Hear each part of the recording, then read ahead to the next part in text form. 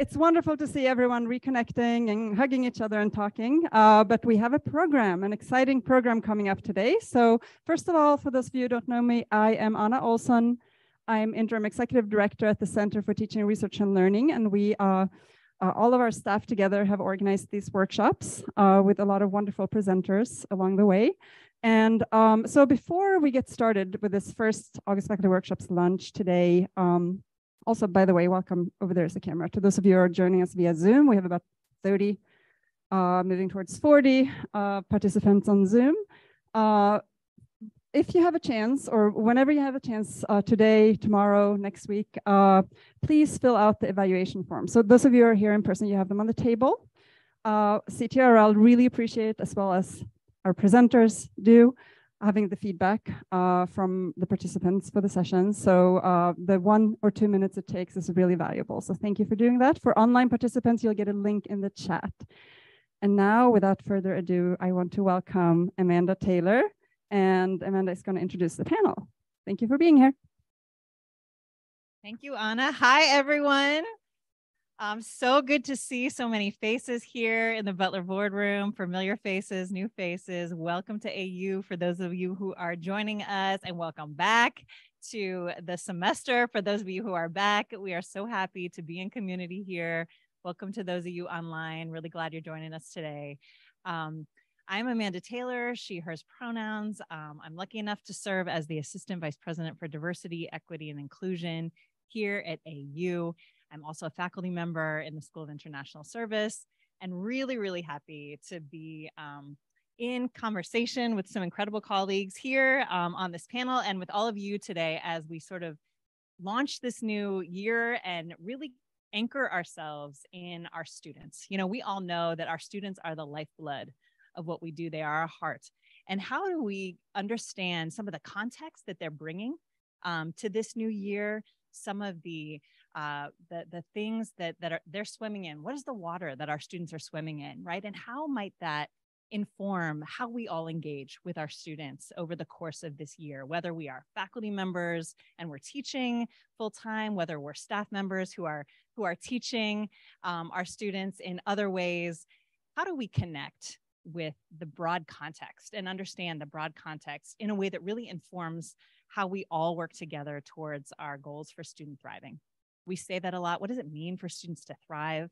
What does it mean for students to belong here at AU? And how are we all really intentional about being partners with each other in this work, right? And so what we're hoping to do today is hear from this, again, excellent group of panelists here to my left, to your right, who are going to introduce themselves as we go along. But I just want to sort of say, they're going to frame out a conversation for us across a couple of dimensions, right? Who are our student body, and how do we think about bringing our student body here to campus? What are some of the considerations, the processes? What does that look like? So my two colleagues to my left here, Evelyn and Andrea, will speak to you about the kind of undergraduate enrollment life cycle and how that works. And then also, what are some of the demographics of our new class? Right? What does that look like? How can you understand that as you move into this new semester? And then my next two colleagues are Raymond and Bridget. They're going to speak to you a little bit about the sort of context of what does it mean to engage with our students, to thrive? What are some of the characteristics of this generation? Right? How do we connect with our students inside and outside of the classroom in ways that really make them feel seen, feel whole, and feel like they belong as a part of this place?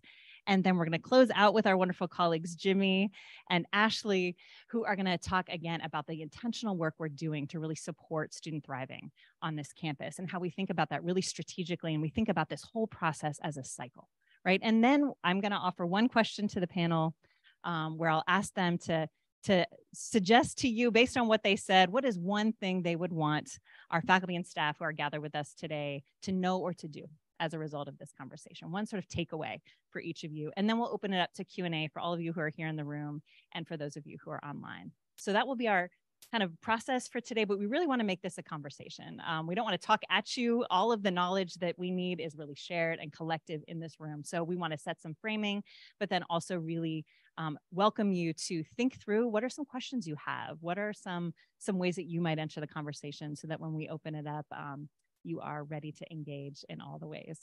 So with that, let me turn it over. Oh, actually, could I ask, Lindsay, would you mind showing this slide here? I'm very proud of this set of pictures that I pulled here from everyone's gorgeous LinkedIn profiles and others. But for many of you, you may not have had the great chance to meet some of these colleagues over here to my left who are new to AU, but not new to this work and have really been incredible partners to us, as well as some longstanding colleagues here at AU. So here are their names and titles. They will introduce themselves to you as we move along, but just to give you a sense of how you might pair names with faces moving forward and know who to reach out to if you've got follow-up questions.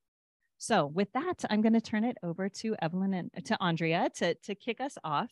And Andrea, if you could also introduce yourself and say your role at AU before you jump in. Sure. Good afternoon, everyone. I'm Andrea Felder, and I serve as Vice Provost for Undergraduate Enrollment. What does that mean?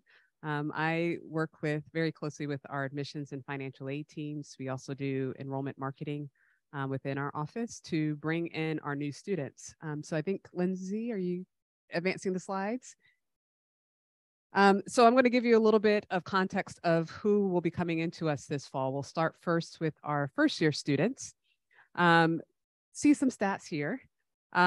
Within our first year class, we anticipate that this is about 100 students more than came in last year as first year students.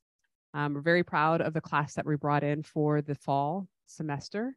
But I do want to take you back a little bit and provide a context, additional context beyond what's on the screen of who these students are. So go back to 2019, August, September of 2019. These students started their first year in high school in a world that was seemingly normal. They went to class. They did not have to wear masks. They didn't have to do testing. So they started in fall 2019. And then in their spring of their first year in high school, that's when the world shut down for the pandemic. So you'll see differences in our students because they are coming from all over, literally coming from all over the US and around the world. They may have experienced differences in their classroom environment. So depending on which state they may have come from, they could have very quickly gone back to the classroom in the fall of their sophomore year, or they may have continued to be online throughout their entirety of their sophomore year and probably part of their junior year in high school. So these students may have just come back now in their senior year back to a traditional classroom environment where they're not having to be tested every single week, having to wear a mask, having to social distance. So just keep that in mind as you're thinking about the students and their learning differences, not necessarily in the respect of how they may learn, just generally speaking, but in terms of learning loss that they may have experienced, their experience in particular in math and writing courses, and what that might look like for those students that are coming in for our first year. So just wanted to provide that level of context. But as you can see, it is a diverse class.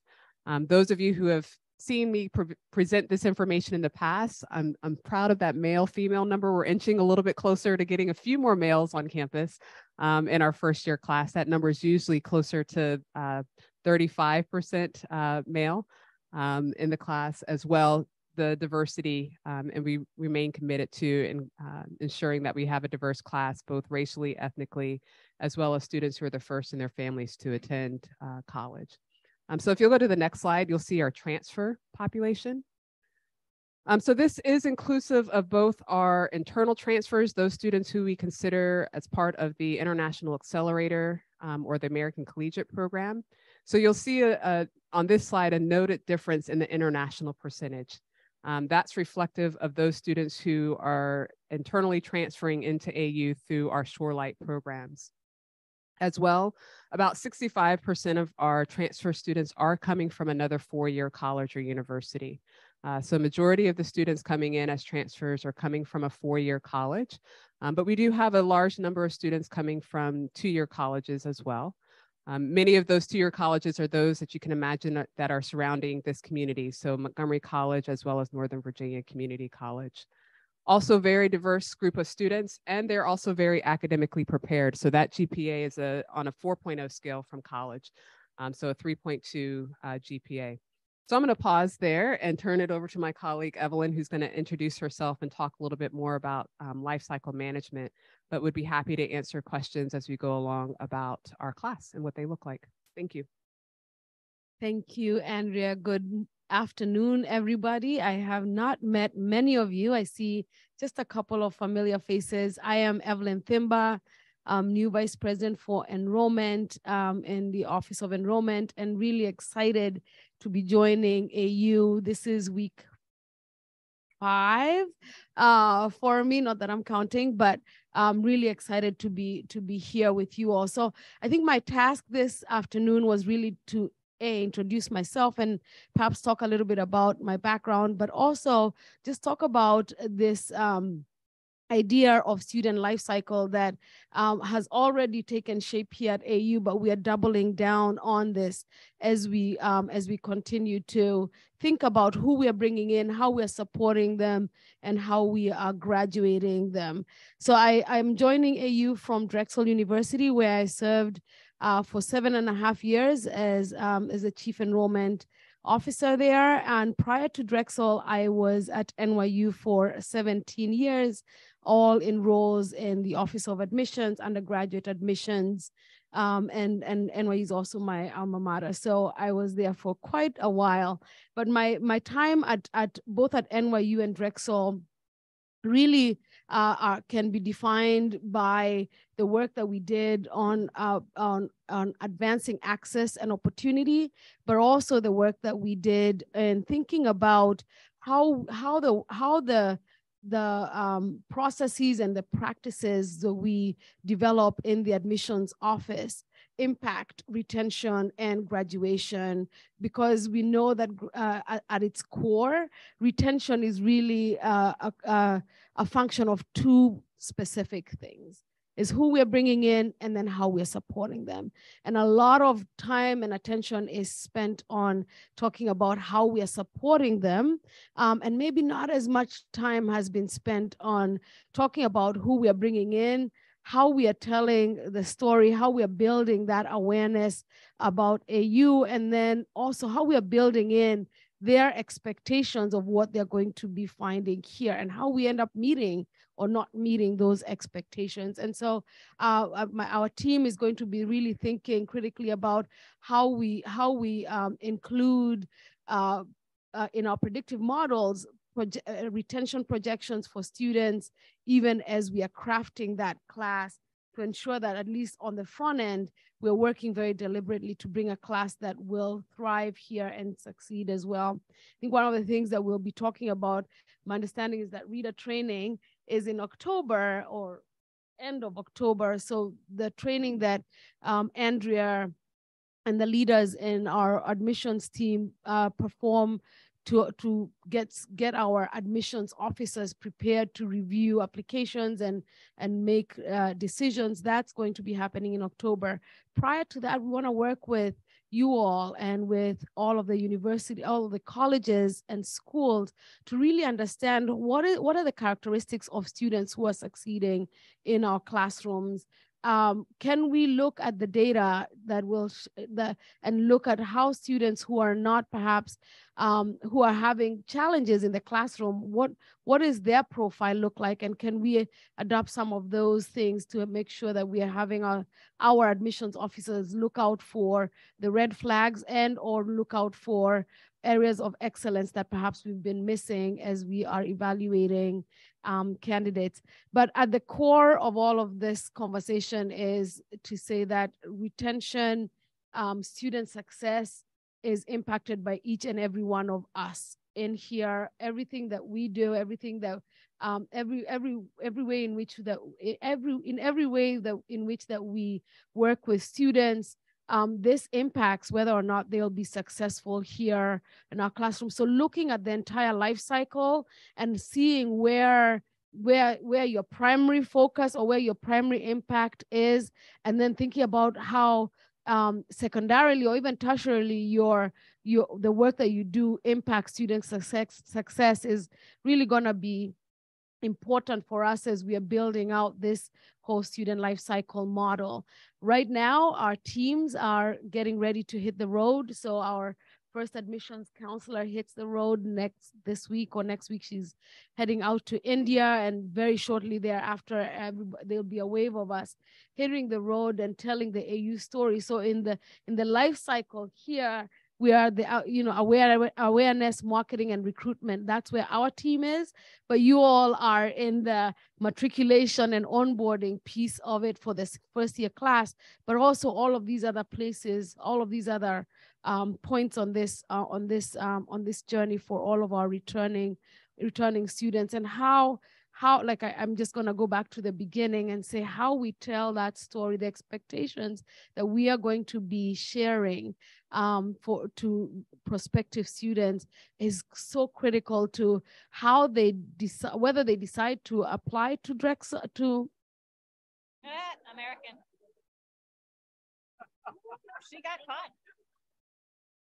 We do not. We only have the record. Strike here, it from the record. Only Eagles here.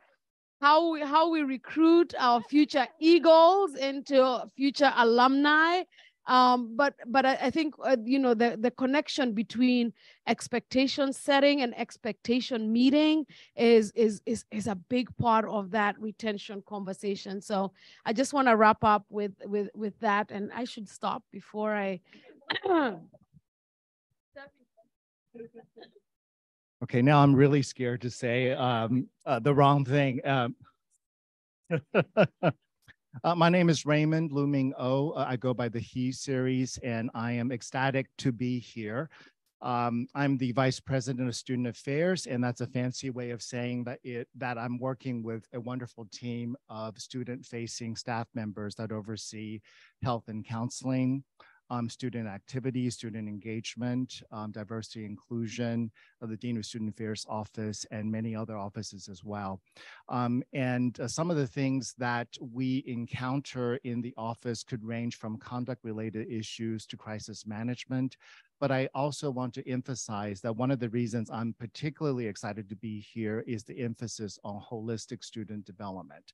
That's ultimately what we are aiming for, is to help our students thrive holistically. So not just academically, but socially, and certainly intellectually, spiritually, and also physically, of course. And speaking of which, that picture that you saw was when I was about 10 pounds lighter, 2 jobs ago. But I actually think I look much better in my AU picture here. So terrific photographer.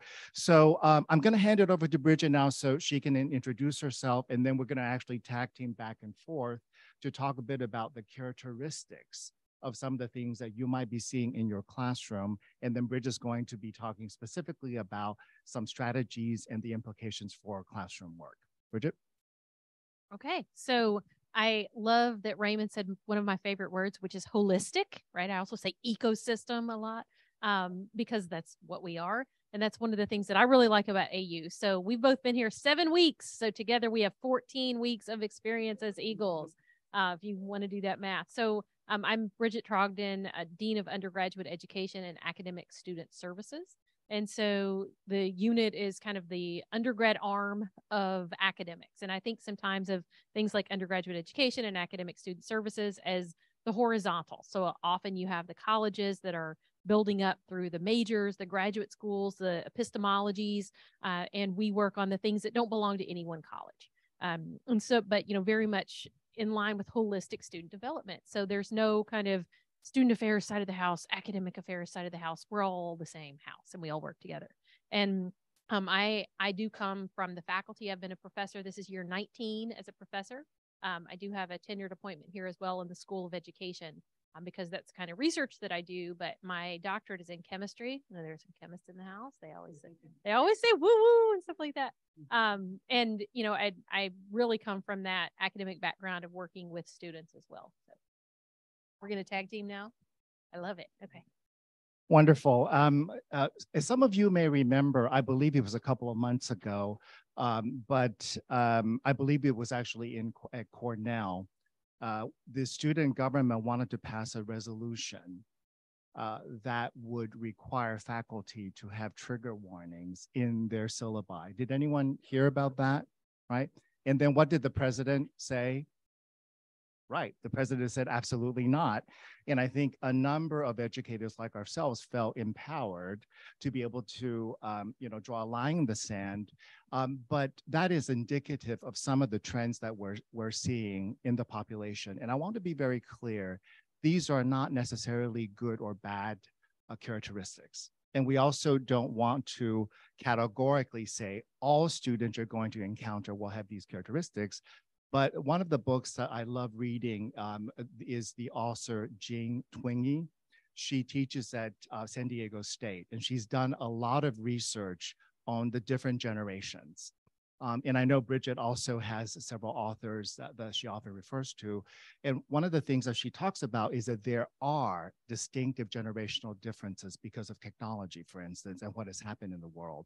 So it's in that context that I wanted to share with you some of the characteristics that we're seeing. And then I'm going to turn it over to Bridget so she can tell you about all of the possible things that you might wish to do. One of the first things that we see, besides the whole trigger warning, that's one of the trends that we see, is a number of our students coming into the doors today tend to have an external versus internal locus of control. Essentially, what that means is they feel less empowered in many ways. So they may be coming to you saying, what are you going to do to fix this? That deadline, what are you going to do? I can't meet that deadline. So there's at times a defeatist attitude and also tendency to attribute those sources of distress externally, that there's less of a self-empowerment of what can I do for that. And of course, you can imagine that can contribute to general pessimism and tendency toward negativity. So that is something that we appear to be seeing in the data. Okay, so along with that, if, not to be Debbie Downer, right? But if there are ways that students feel that external sense of control rather than the internal sense of control, are there things that we can do in the classroom, in particular with grading and with feedback? Like there was just a really good session that was online. Santiago Toledo is here, who was one of the people who was helping run it.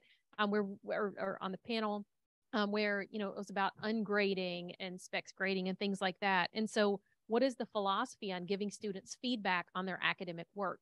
Is it just, here's your grade, you hit the mark, you didn't, or is it, feedback on how you can take this data and improve, helping them to use that feedback to then alter their choices, which sometimes has to do with, did you plan ahead of time? Did you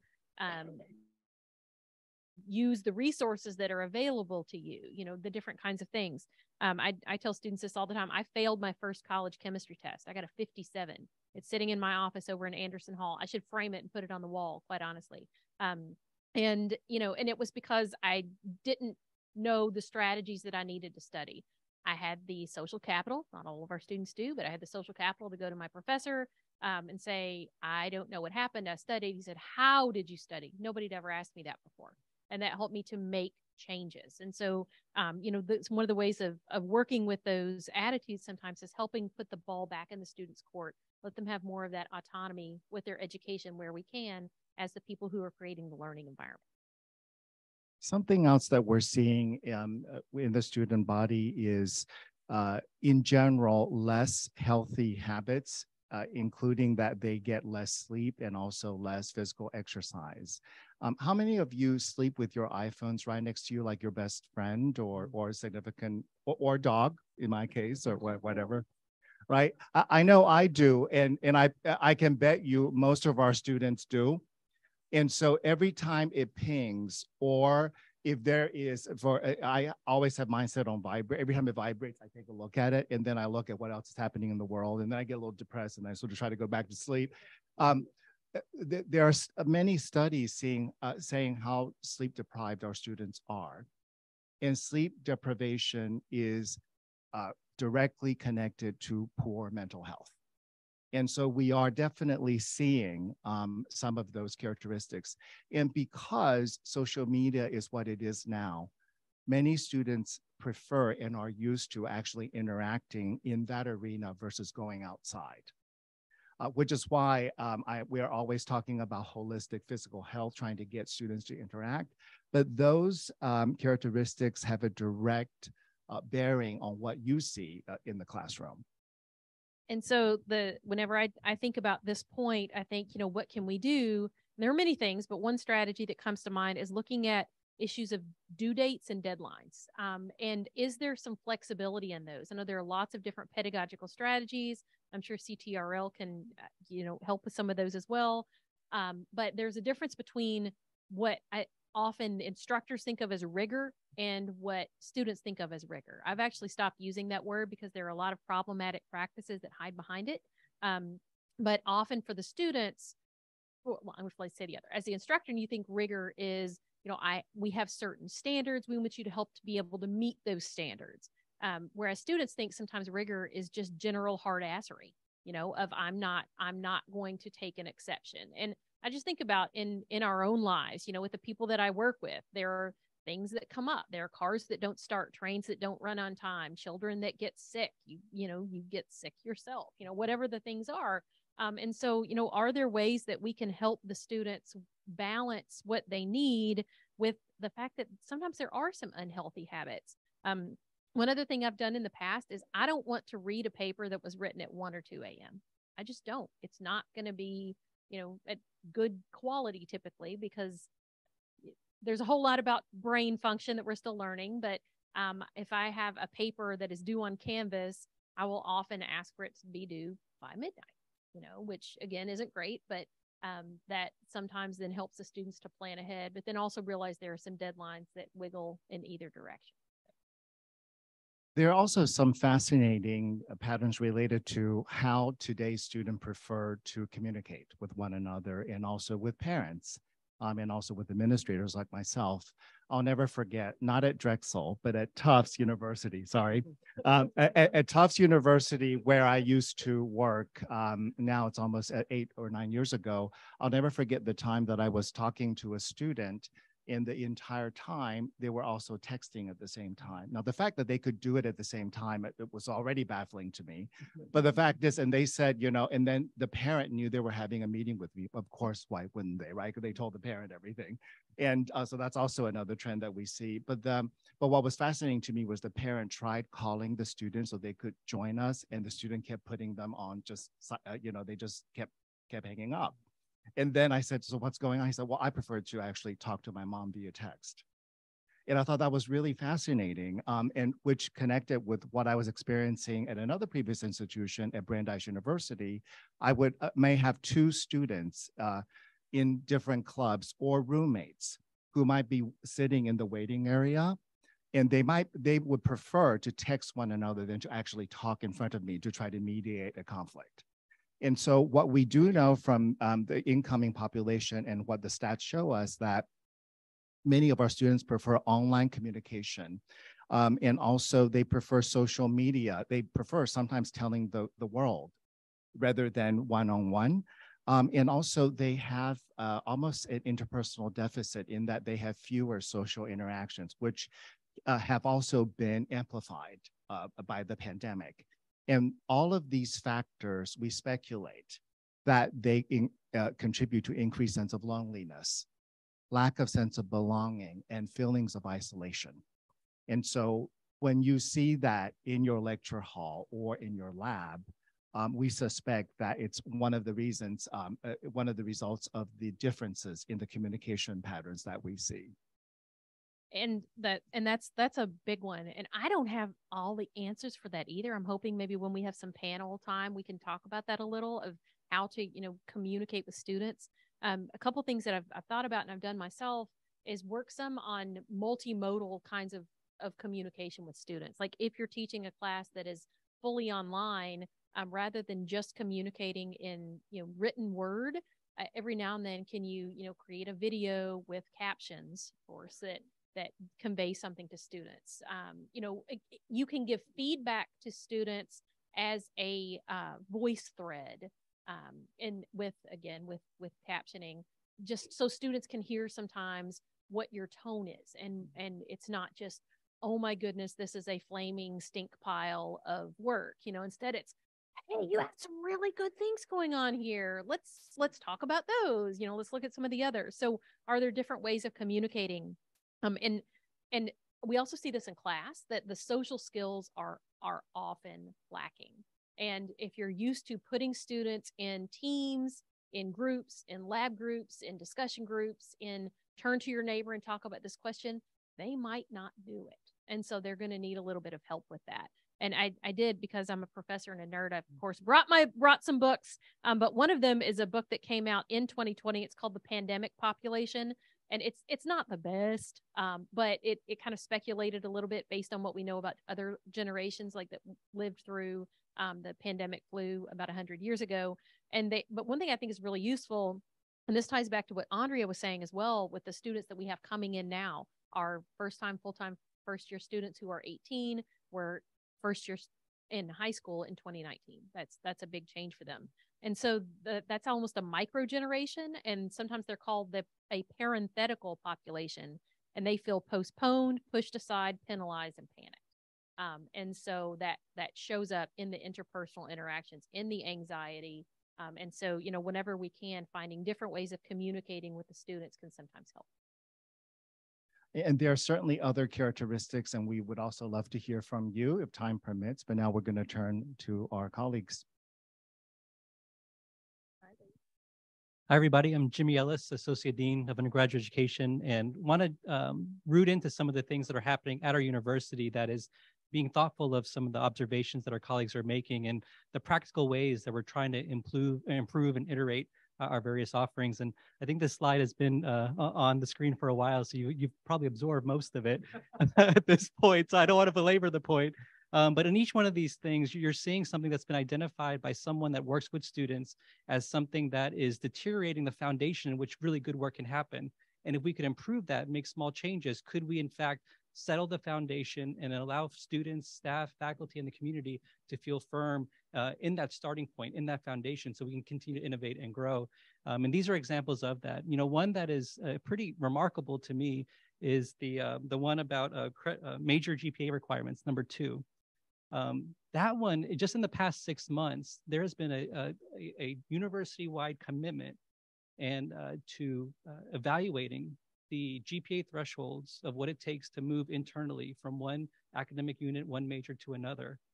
And so what this solved for me as someone that works with first-year students is it took away the kind of unearned benefit of having to have selected your major, your dream major when you came in.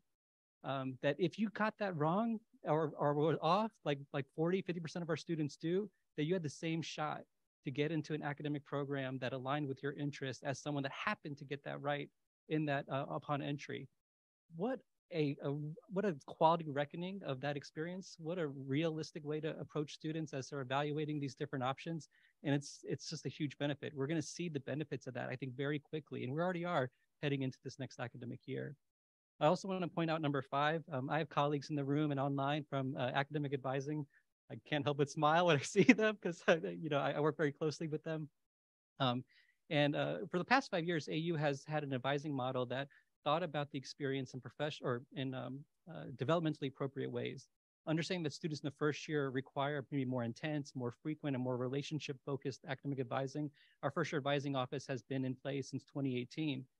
For the past 5 years, that advising office has served each individual academic advisor could potentially serve the entire range of academic units and academic majors. And so one person would have to be accountable for 70 plus majors.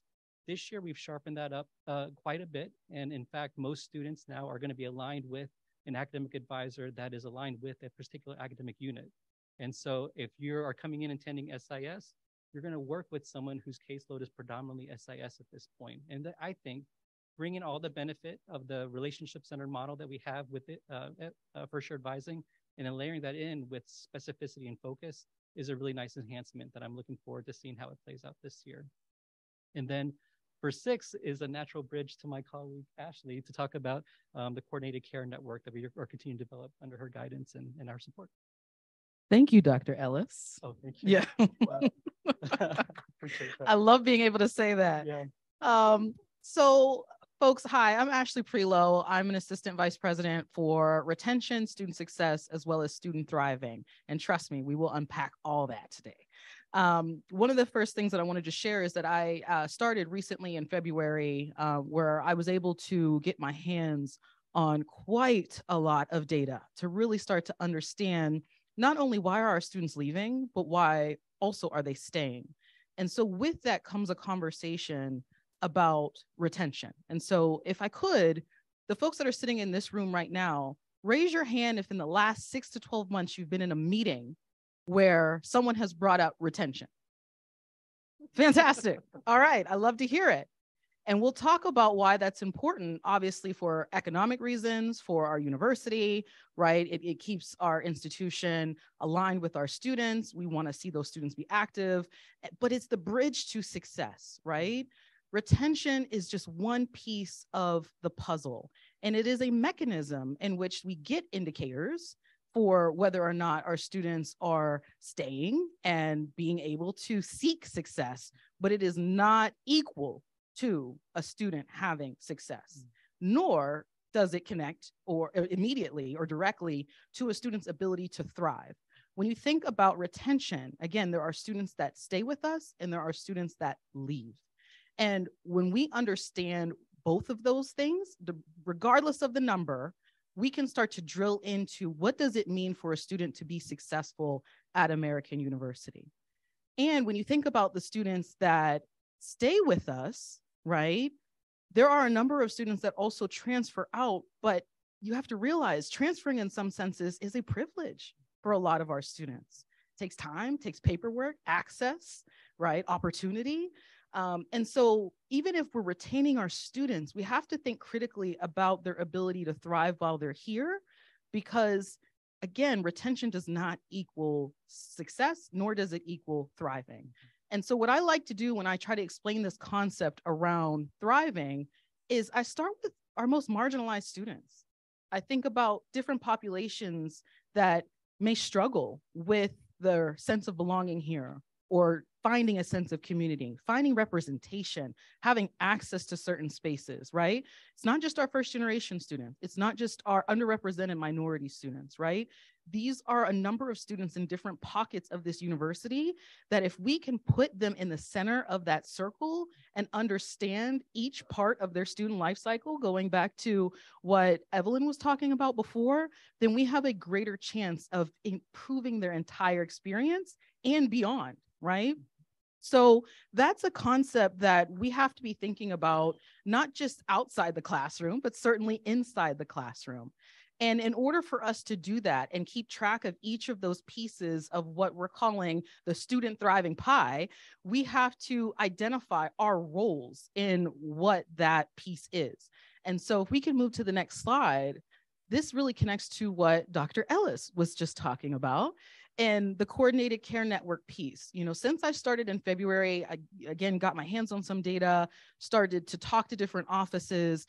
I recognize that we have an opportunity to coordinate not only the data, the knowledge, our workflows, technology, and the experts, our people, right? Which is our biggest and best asset, to be able to understand what it is about our students that we need to be paying attention to and when, right? And so when I think about the folks that are in this room, but also specifically our faculty members, we have to shine a flashlight on the fact that many of your students on average are spending up to 225 hours in a classroom with a certain faculty member, compared to perhaps at best an hour with an advisor or more, depending on who you're meeting with, what college you're in, what program you're in. And so because you all have that opportunity and that connection, we want to be able to coordinate better, right? As a university, to lean into your expertise, what you're seeing, what signs of student success, but also student concerns. And in order for us to do this, I really think about, you know, the committees that we have on campus. I think about centering the student voice and having that student voice kind of not echo in a bad way, but be passed along in a way that the people who can act on that change, that student-centered change, will have the power to do so with the knowledge that's presented to them. So it is important that we remain coordinated and improve on that coordinated care network as we move along.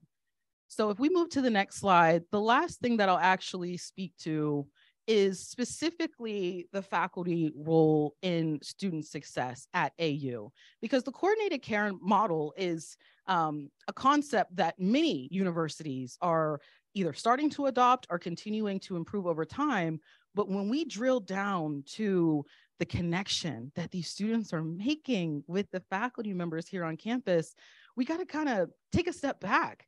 In some cases, that's the reason why they're here, right? Is the faculty, is the program, is the academics. Of course, there are a number of other pieces of that student experience that speak to them and the reasons why they're here with us. But the power that you all have to be able to develop these students, to be able for them to see you all as mentors, for you to have standards of academic excellence, which I know you all do very, very well, but it builds confidence when a student can be able to enter into that classroom, see the success real time, either on paper, online, whatever it may be, and then take that to their student organization meetings, take that to also peer mentoring other students that are coming into our university. It comes full circle. So I really wanted to spell out all the different ways that faculty not only contribute to student success, but contribute to student thriving. If we focus on that, we will retain our students. So that is the last thing that I'll say. And I know we have some questions that Amanda, if you wouldn't mind. Thank you. Thank you so much. And thanks to the panel for setting the context in lots of different sort of ways that help us all connect to how we can play the role. And I love how you ended us, Ashlie. We were joking about a mic drop moment. You did a nice job with your mic drop moment. But I think I'll editorialize really quickly and then turn to our panel. And I will say, the other layer to all of this, which I think was a thread through what we were hearing, but I want to sort of pull out as well, putting on my hat of inclusive excellence here at AU, right, is that these contexts vary for our students based on their identities, positionalities, and lived experiences. And they also vary for all of us in this room and on Zoom, right?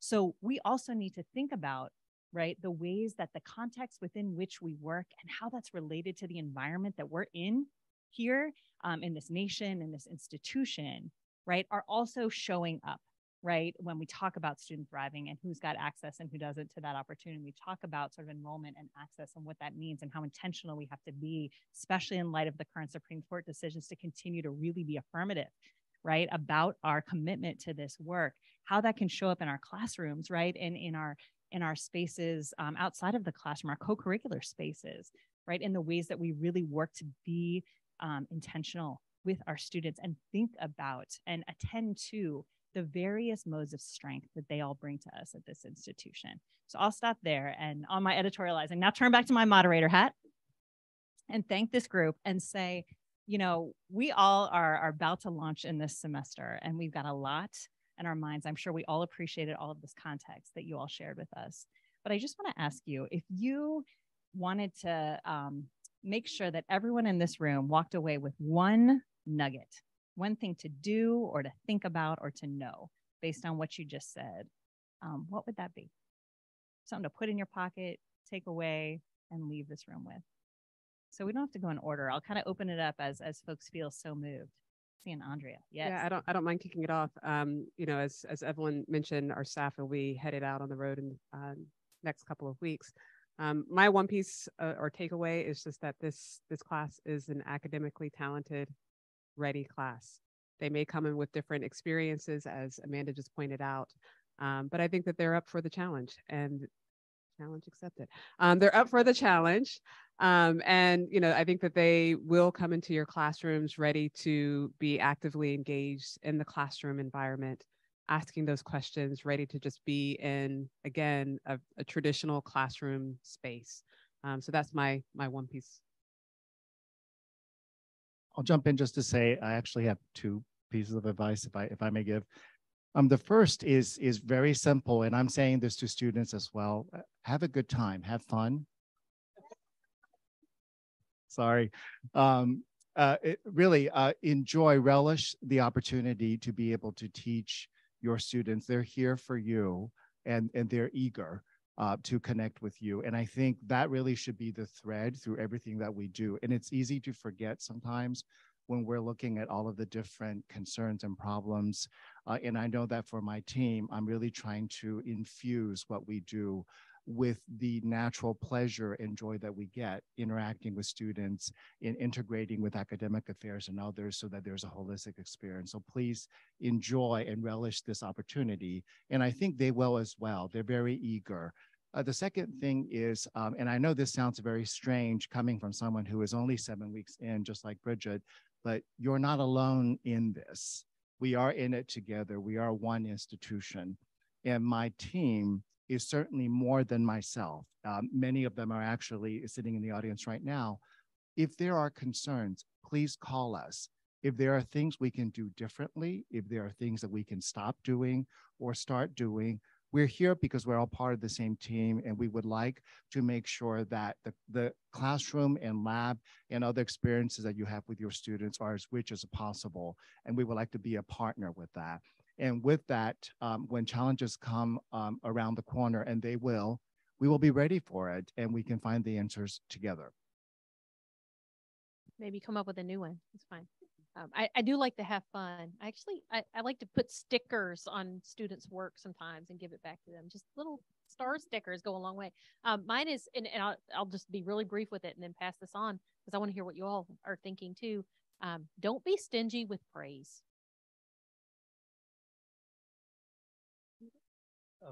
For me, one that comes to mind is commit and recommit to students. Show them that you're there for them, and know that that's going to burn fast because they're stressed, they're worried, they're thinking about the things. Recommit. A series of recommitments all semester long goes a long way to make the student feel like they belong and that you believe in them. And don't be afraid to experiment, right? I mean, the power of experimentation with this generation, they're almost looking for that, right? A safe sandbox to play in. So I'll leave it at that because you all can think in your own ways how you could bring that into the classroom, but don't be afraid to do it. I just have a quick one, and also just building off of something that Raymond said on the same train of thought of you're not alone. This work that we're doing is so interconnected. And for us in the Office of Enrollment, understanding what you're seeing with the students that are coming in and helping us identify where we can tell this story differently, where we can pull excellence in the classroom more deliberately. So if you're encountering maybe trends in students, you're seeing a certain trend that perhaps we should know about as we are thinking about the work that we are doing, please let us know so that you informing our work means that we're bringing in a class that we can teach and will succeed here. Thank you. Okay, so now our turn. Questions, comments. We've got Lindsay kindly up here. We'll bring the mic over to you. And if you don't mind speaking into the mic, and if you feel comfortable saying your name so we can all get to know each other, that'd be great. Thanks. Hi, everyone. Thanks for this panel. Karan Martinez. I am a faculty member and a staff member. I run the Center for Professionalism and Communications in COGOD. Bridget, I would love to talk to you separately about one of your articles about the power skills and the essential skills of business that I just loved reading. I have two comments and a question. Let me start with a comment. Some of our conferences over the summer, employers are telling us that they are looking less at GPA as an important vetting factor for that first job out of college and more at what they call holistic measures. So I think that's something to kind of take away. Then the difference in percentage is huge. They were looking at GPA primarily, 73% of them in 2018, and now it's down below 30%. So I think that's interesting for students also to kind of take the pressure off a little bit. I loved hearing about how we're looking at that. Second comment is in the center that I run, which is a writing center that employs 48 undergraduate and graduate writing tutors and presentation coaches that are all students. We have a little bit of a forcing function now. Our hours to get tutoring are only in person. from Monday through Friday. We do have virtual hours on a weekend. Most of the meeting simulations, the workshops for badges, we're really kind of forcing students to come back and talk to us in person. And the feedback we're getting from them, they walk in, body language is shoulders are up by the ears, playing with the edge of the sweatshirt, hair, glasses. Some of them shake them. It's a physical manifestation of anxiety. But by the end, they're smiling, like they remember how to be with people. And so I think it's important for us to, yes, have some virtual options, but also to really realize training wheels, you can do this. You know, you can be face-to-face in an office hour and in a team meeting and those kinds of things. Question, care reports. So I've been an English professor in CAS since 2008 until 2016 when I went to COGOD. I've probably filled out many dozens of care reports, and I'm interested in the coordinated care model from a faculty standpoint or a staff member. That feels like such a black hole. I know that on your end, you're coordinating, or you're hearing from other faculty and other staff members so that you can get a whole picture, but it's frustrating to never really hear back. And I get privacy and I get students may not want to share, but I wonder if there's any thinking about, hey, we're doing better and here's what this student needs and you're, you know, having a real effect, or please try these other things, making it a little bit more two-way. I apologize for taking all this time, but that's not at all. It's Raymond O again. Thank you very much for the feedback. In the short 7 weeks that I've been here, I think I've heard from at least one faculty member per week about the care reports and the loop around. So I am in the process now of talking to my team through Jeff Brown, the interim AVP in my office, to discuss how we are managing the care reports. I will say that from a FERPA standpoint, in managing student cases, there's actually information we can share from a partnership and coordinated care standpoint. So for me, I'm interested in examining what is it about our culture that led to the current process of managing care reports. I'm also delighted to hear that you are sending in care reports. I've been in universities where faculty do not ever use them. So it's really nice to actually come to a university where faculty are using them and want more information and to see how it connects the dots. So thank you for that. I have heard that as well, so. And if I could just quickly jump in as well, I think this concept that you just brought up around closing the loop applies to many different areas as well. So care reports is certainly the example at hand, but there's also academic alerts, right? And we want to think strategically, you know, also technologically, like how to make that easier for folks, right? The more integrated we become as a campus, I think the easier it will become for us to close the loop and for us to know at any given point, where are our students, right? In the resolution process of what's going on. And so I just wanted to take this opportunity to say the coordinated care network will require that closing of the loop, and something that we're all invested in making sure will happen in the future. We're going to go to the online group here for a sec. Mac is going to relay the questions to you all.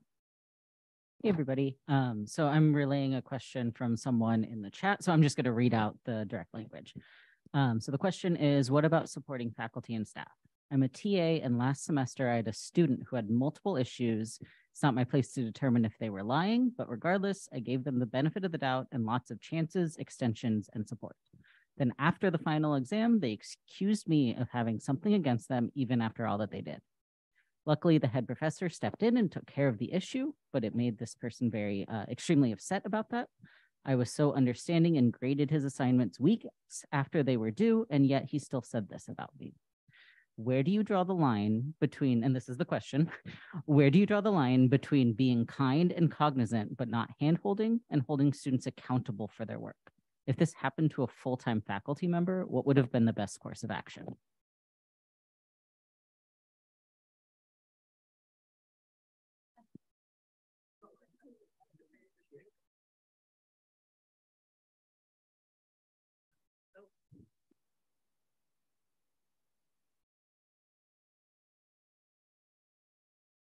Question. You know, I don't know if anyone on the panel feels moved. I'm not seeing anyone feeling moved but do you want to? Yeah. So I can actually pose this to this group. I can weigh in. I mean, I do think that's a balance, right? I think I actually don't believe in balance. Let me take that back. I don't think balance is a thing. I think balance is a moment. I don't think it's a sustained state. But I think that is one of the productive tensions of our work. Let me say it that way. Productive because we're constantly going back and forth between these simultaneous commitments. I don't think it's either or, right? So I think, there's always specifics to any given case. I would say that we probably can't speak to without more context, but I appreciate the question. And I do think this is where that partnership is really important. So I would say it sounds like this person talked with their, who they were TA, right? So whoever was the main teacher of the course, but also think about department chairs, program directors, colleagues, partners across the institution, right? Who can be thought partners in these cases? To the extent you're protecting student confidentiality, but we all have challenges in our teaching and in our interactions with students. And so that idea of really being in partnership with each other, I think is essential in this case. That's not a specific answer, but I do think both of these things need to be true. I always think about high expectations and high support as simultaneous commitments, right? When we hold high expectations for students, we have to have high support measures to help them get there, right? So it's not about one or the other. It's about both. Yeah, we have a colleague with a thought, please. Great question to whoever asked that online. Hi, everyone. I'm Natasha Coco Benitez. I teach strategies and stress management. So yes. Let's go. Good answerer. Thank you. A couple things that are on my mind, but I'd like to address this. I've noticed in my students, and maybe even just the people in this room, confrontation is like uncomfortable for people. And what I practice with my students is just respectful transparency. That's just an honest conversation with the young person that maybe they've been spoiled their whole life and they're used to saying what they need to get ahead. So I did come into contact with students like that any little confrontation or pushback really made them uncomfortable. But as an instructor, my role is to really prepare them for the workplace and what's going to happen when they leave this comfort. So I think we need to think as instructors, what is transparency going to look like in our classroom, but in a respectful way that honors us? Because my students know exactly. If a student came to, it would just be an honest conversation. And sometimes you can even read it in their body language, in their response to you, like this is a moment of discomfort, but to hear later on down the line that they respected that difficult conversation, that's all that we need. So I think it's just, we need to think about what transparency is going to look like.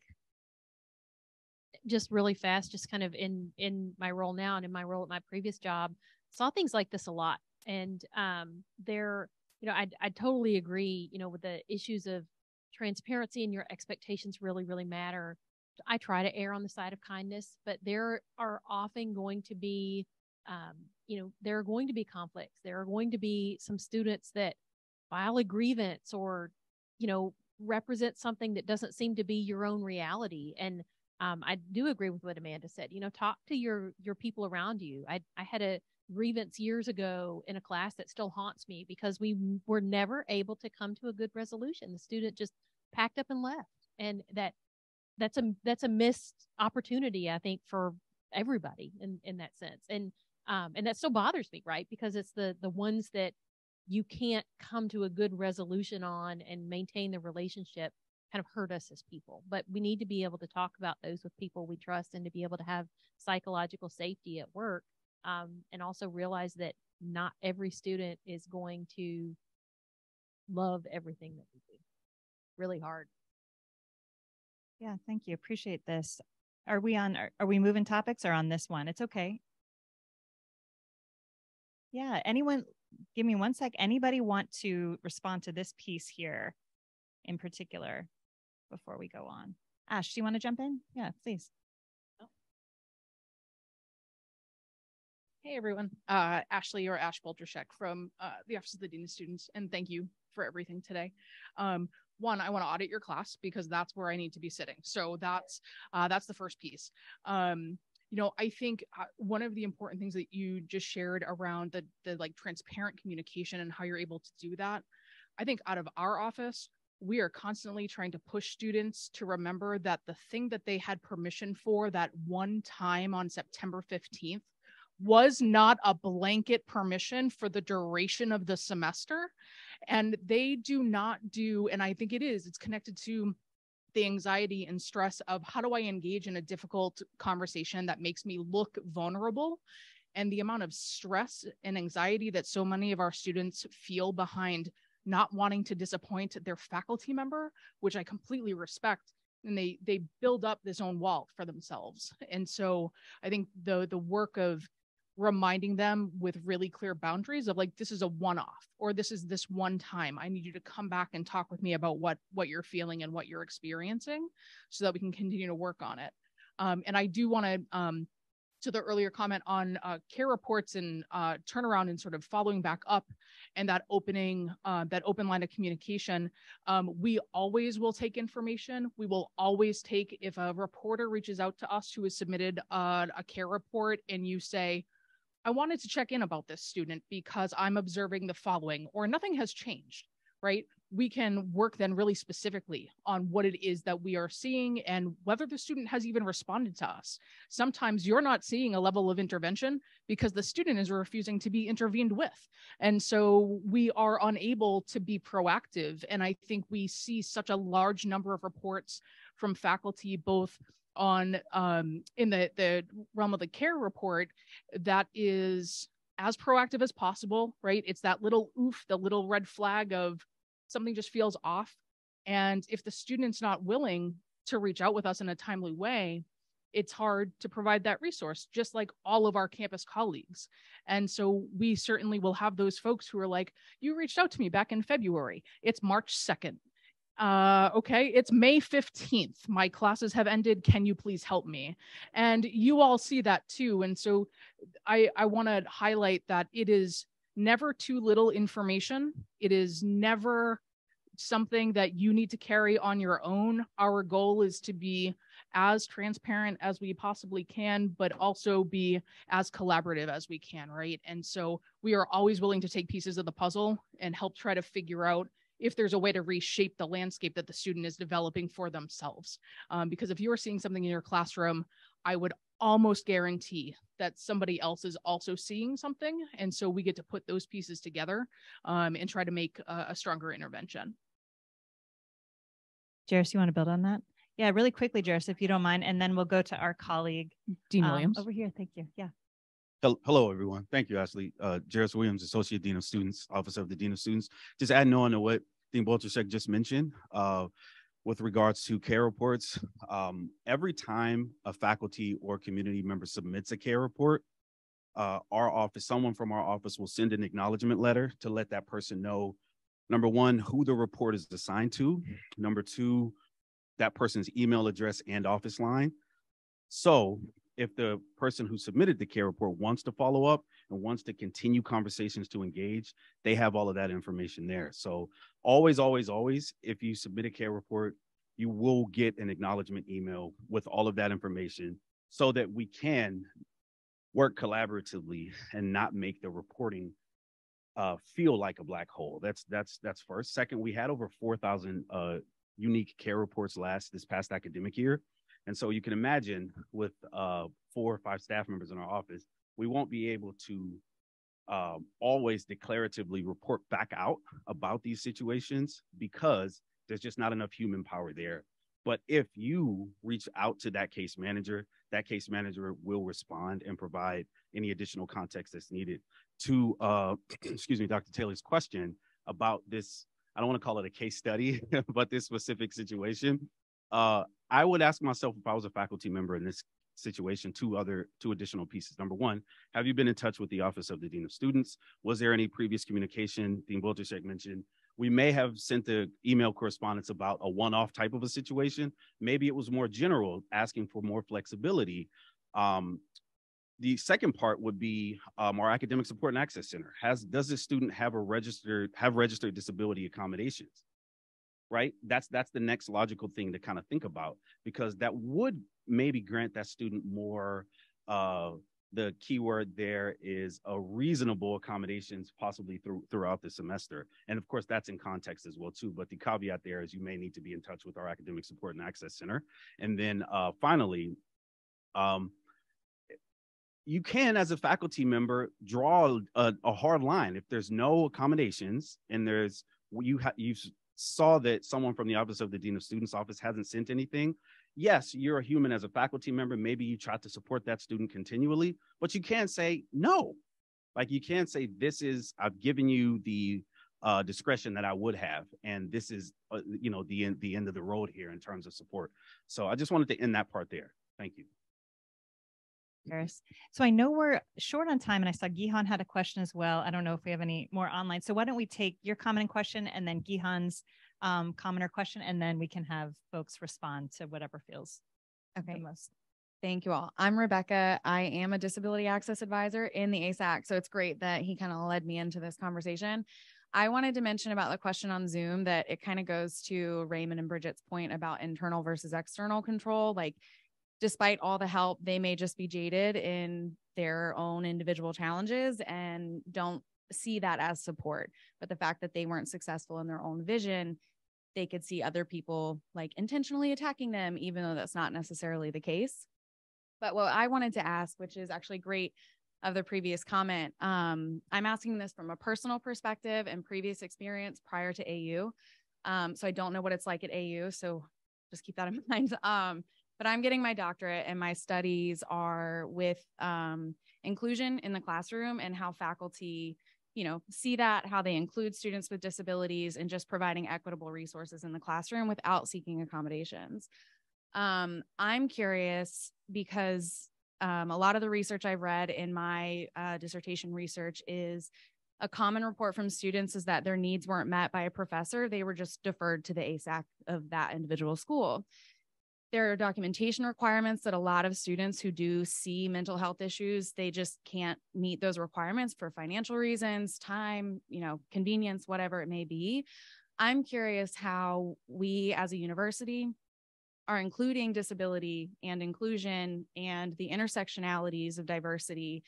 How are we educating our faculty to be inclusive in the classroom, have that flexibility that the individual in Zoom mentioned, without just deferring them to the ASAC where they may not even meet the requirements to get our support? Great question. Thank you. And Gihan, let's take your question, and then those of us on the panel can respond. Thanks, Rebecca.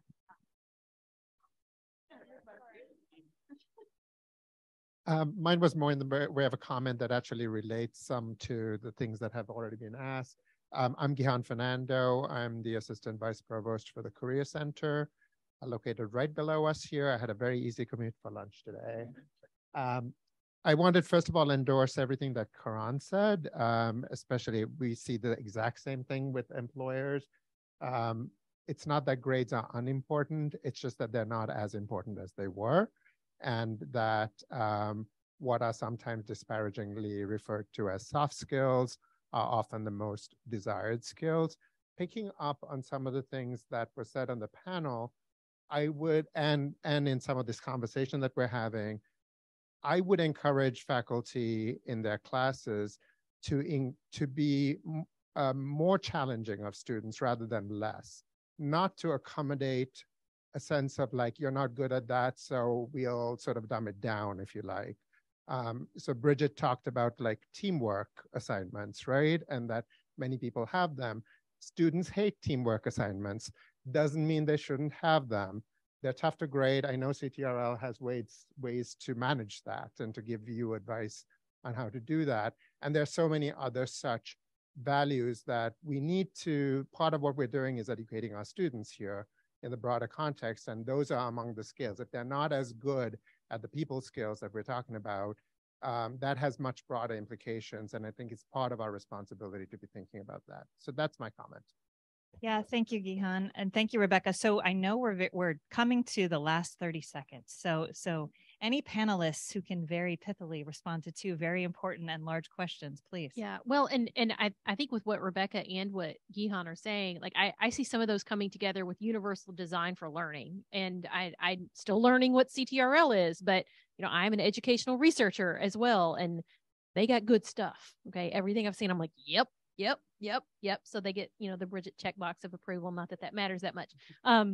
But whenever we're able to do things like, whenever you give verbal assignments in class, write it down, give it to students on Canvas, what you actually expect, pull back the curtain, where they know why it is that you want them to do something. Why is it that I want you to be able to work in teams? Employers always say, this is something that we need. You have to be able to work in teams, right? I mean, we worked together on figuring some of these out, and a few of us at the table have not yet been here that long. And so why is it that we want to do those things? And so I think whenever we're looking at supporting students who have documented disabilities, there are also a number of different neurodivergent ways that we all operate. And being able to be as transparent as possible is something that really matters. And I also love what Gihan said about, there is a bar, but maybe it's not a bar because that student's not a gymnast. Maybe to them a bar means something totally different. I did not mean to go there. I just did. Anyway, but clearly at the end of the presentation. Yeah, only if it were like 5 o'clock. But being able to, like, all the research on stereotype threat, imposter syndrome, et cetera. I put this out in my newsletter a couple of weeks ago that to those in UEAS who might read, might not, I don't know.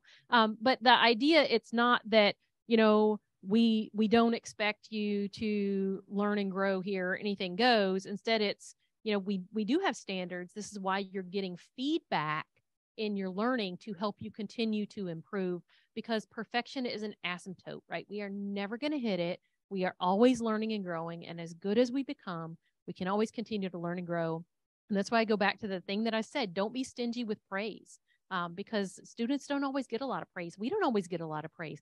Jimmy says nice things to me almost every day, and I really appreciate it. And I try to say nice things back to him, and so I lost my train of thought, but I'm being quiet now. That was a good place to end, which is to say praise to the panel, praise to the audience. Thank you all for this. Looking forward to more. Thank you.